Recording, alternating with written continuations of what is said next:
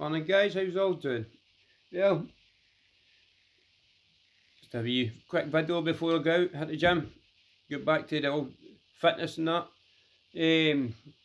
As I say, the Newcastle, what an experience that was. As I've been watching on the news before I came back about all the immigration gone on in Newcastle. The city centre is bad. It's really bad. You know what I mean, people? It's really bad. Me and Kirsty, I say, walking through the shopping centre, and at the start, in the way in, two men kind of bumped into Kirsty, and it was here when he used his shoulder, bumped in. You know what I mean? And so it was just a genuine mistake. You know what I mean? But as I say, on the way out to go to the car, Kirsty had noticed the two same gentlemen kind of walking in front of us. And so Kirsty's like, ah, darn, there's the two guys that bumped into me at the start. So, none, ain't none. And the next minute, the guy had done it. I turned about and walked back towards us. So I thought he was going back to say something, you know what I mean? And the next minute he's done it again. But when he's bumped into Kirsty, he's had his hand like that. You know what I mean? So it was like, ah, you know what I mean? So I went and said to him, "How, come here, what are you hanging doing?" And I don't speak English, but while I'm saying this, he's walking over his other friend, laughing. And so I started shouting at him, "And how are you? What are you doing? You didn't bump into you? You knew what you did there." And blah blah blah blah. And next bit, so the security guards come up. That's how I've got the bruise there, and the arm there. You know what I mean? That's where I got grabbed. Security guard, I grabbed me by the arm, blah blah blah. What are you doing? And I was like, "What do you mean what I'm doing?" I goes, "Listen," I goes, "that guy there, with his pal, done the exact same thing. I goes, go and get your CCTV or get your radio and go on and get let them to check it." And so I explained the situation to him. I was like, "Listen, we're walking, coming in here." I goes, "Somebody bumped into my partner."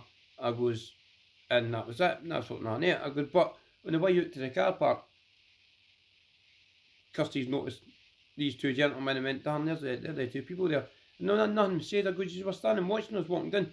And he was like, "Yeah." He said, "But you started shouting." I goes, "Aye." I goes, "So did you not see what he went and done?" I goes, "He bumped into Kirsty again, but he had his hand. So it was like touching, you know what I mean?"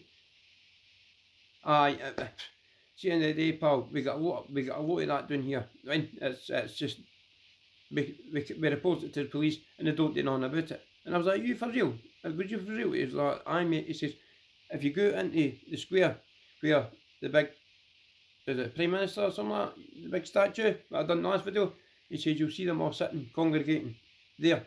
He says, "They either date to young females or male, older females." He says, we've got a high problem with that kind of carry on within Newcastle." And I was like, "Well, mate, this isn't on." You know what I mean? I goes, "End of the day, man." And so it was going to phone the post and that. And I was like, "I need to phone the post." You know what I mean? I goes, "Because end of the day," I goes, "you're sitting telling me the post will not do nothing about it." And he was like, he says, "No." He says, "Because, but they just, we don't speak English. So, Kirsty," I said to Kirsty, "What you want to do?" And she was like, "Just leave it, man, and we'll go up and that."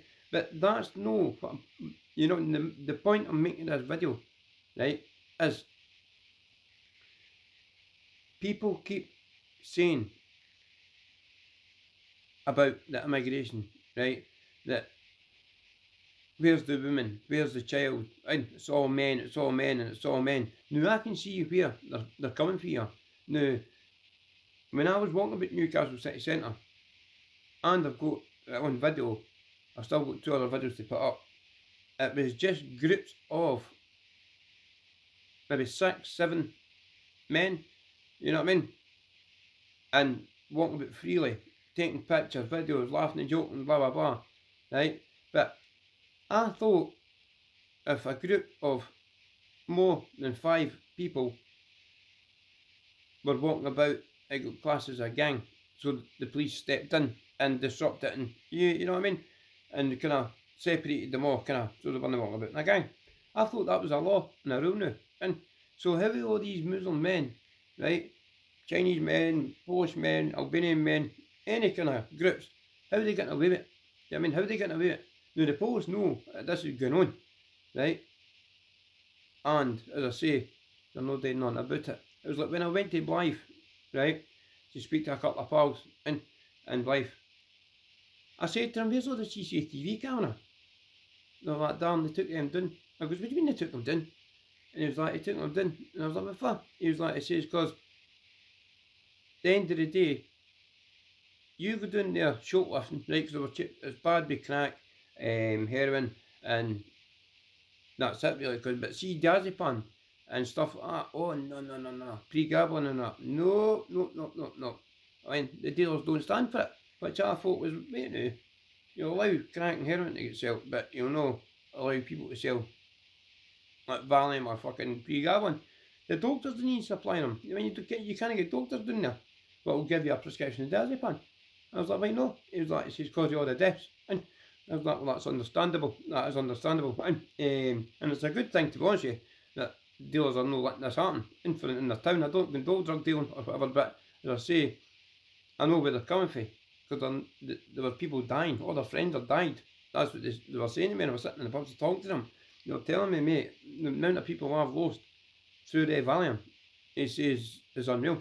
He says, it's not the heroin or anything like that. He says, it's the diazepam. He says, I've lost all my pals, half my family, there's this and they're all sitting telling me different individual stories. So I know they're no lying. You know what I mean? But then I said to him, so why did the CCTV get taken? See the cameras to video it in? And he was like, because they turned and said it was a waste of their time. I was like, what? He was like, it says like a shoplifter can go into like Morrison's, Tesco's or whatever and steal up to £200 worth of items before the police would even consider to come out, because they've got that much other corruption and crimes to deal with. So shoplifting and all that gets flunked to see, like minor crimes and all that kind of stuff like that. They don't worry about that. And I was like, that's mental. I goes up in Scotland, I goes, oh yeah, guys, you had 2 years for that. He was like, he says, well, honestly, and I was like, this is unreal, man. This place is unreal. But I noticed, like, down that area, North Shields, it was all kind of pubs named after, like, police stations and policemen. It was like the Constable, the Masons in, and a few other kind of pubs like that, you know what I mean? To have the Constable and as I say, the Masons, and mainly all the pubs were called Mason, you know what I mean? And as I say, in relation to the police force, and I know Blythe is an old kind of, what do you call it, fishing village, but it's got right heritage, like British Armed Forces and memorial plaques and stuff like that. You've seen it in the videos, and so they're well dedicated to that kind of side of it. But it was just the way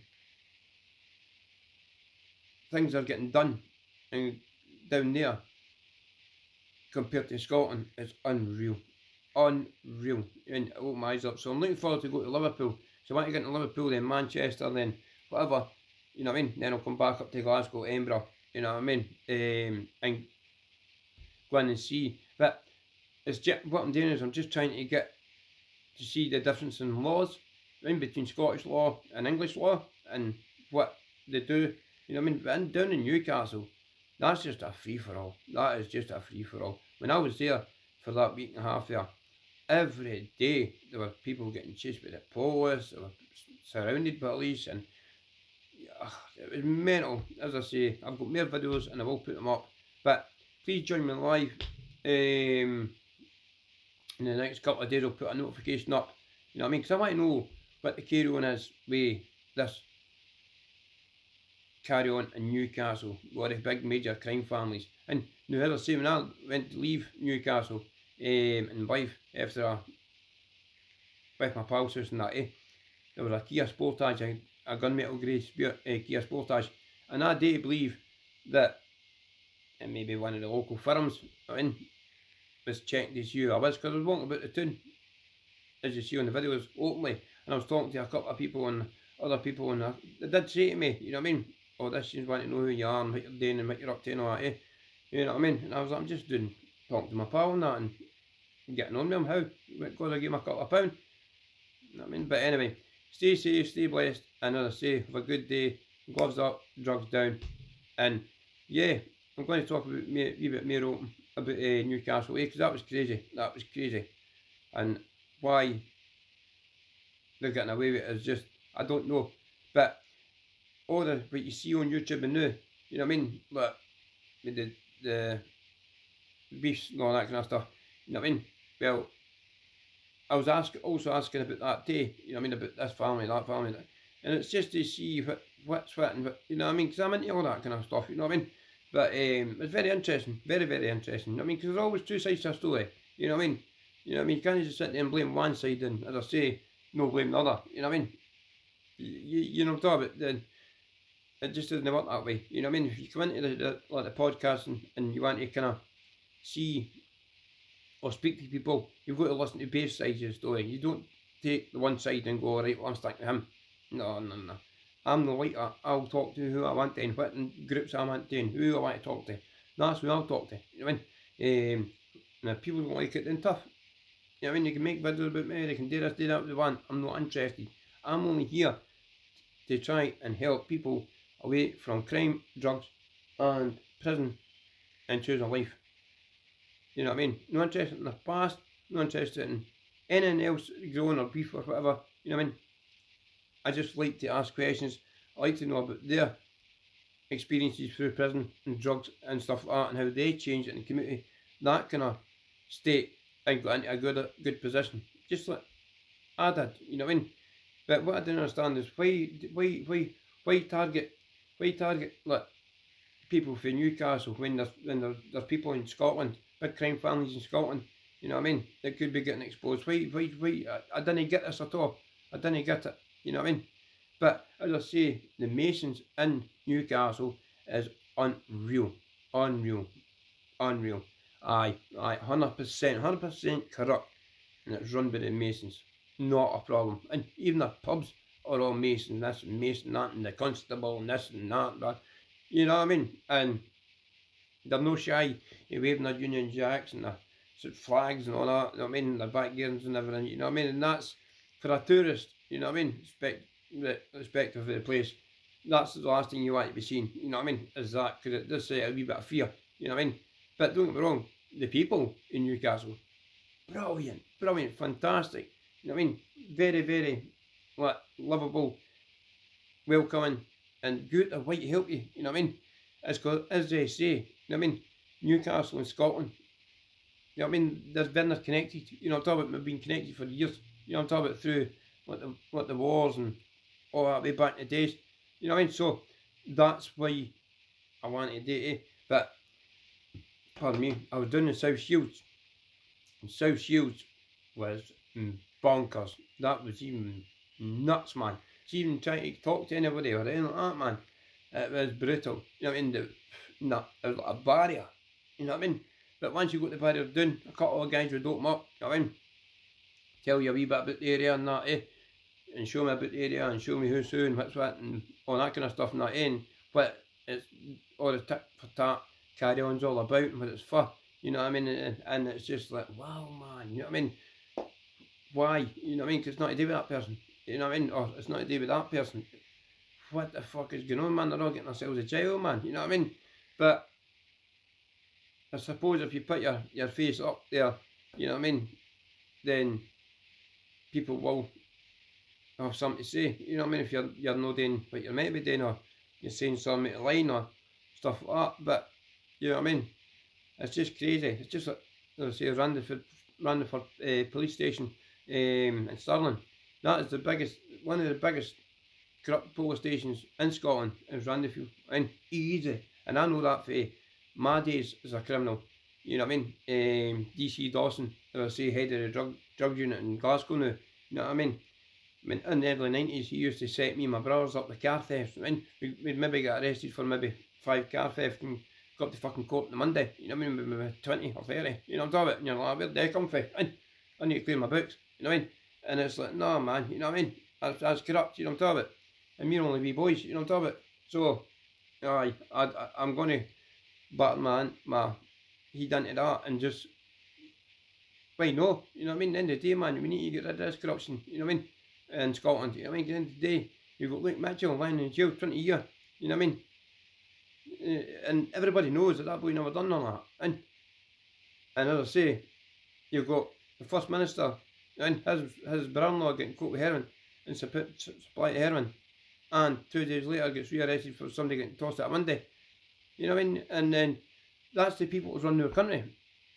You know what I mean? That's people who run our country and making our laws and telling us what to do when they're fucking asked it themselves. You know what I mean? I do believe Scotland is run by politicians and gangsters. Not a problem. Not a fucking problem. And because see if they weren't right, that video I just posted up there in my community post about the